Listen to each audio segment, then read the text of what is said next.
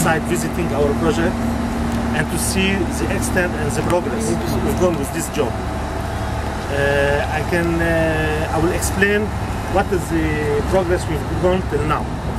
We did about 3 kilometers of asphalt left and right, completed with the walkway, drainage, everything. What is left there is only second layer of asphalt on it.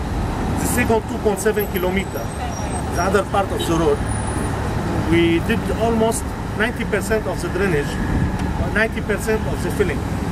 And we are preparing now for the walkway, stone base and asphalt. And we are here to the bridge. What are the major challenges you are having?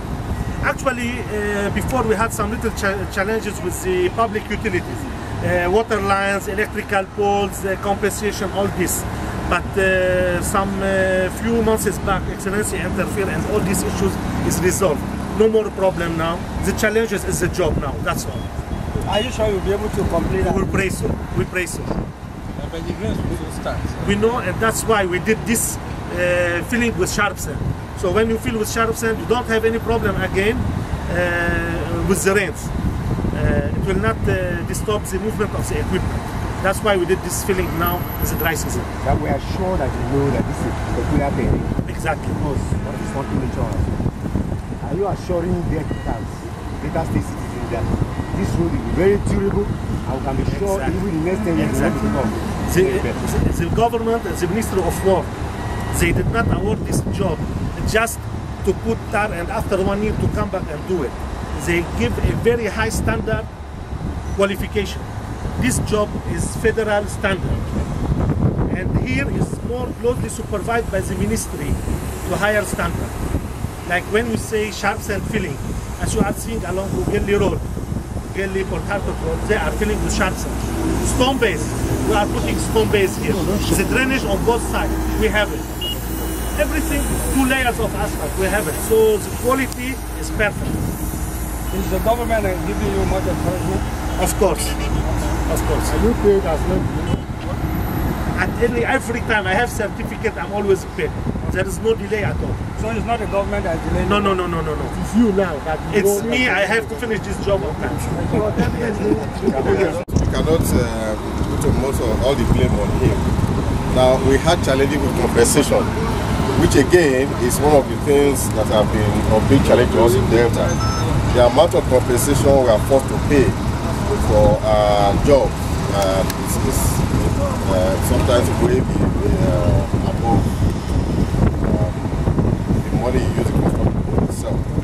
I know some of my other colleagues who just go and destroy the houses.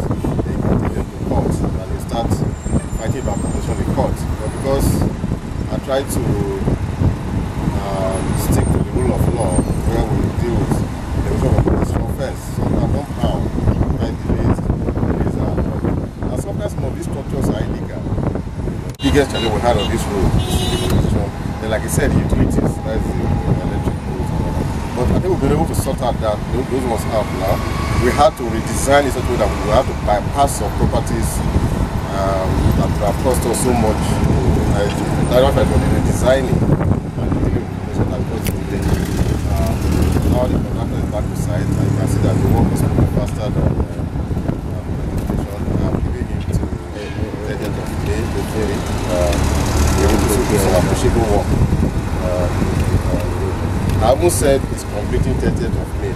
I have only said we do appreciable work by 30th or 29th of May. Attitude by community frustrating your country to achieve. Yeah, we have challenges from communities. There's no doubt about it. Like I said, that media communities delayed this job. Challenging to it, especially in the southern and central part of Delta. We have a lot of challenges in communities, and it's frustrating sometimes, and it delays a lot of work.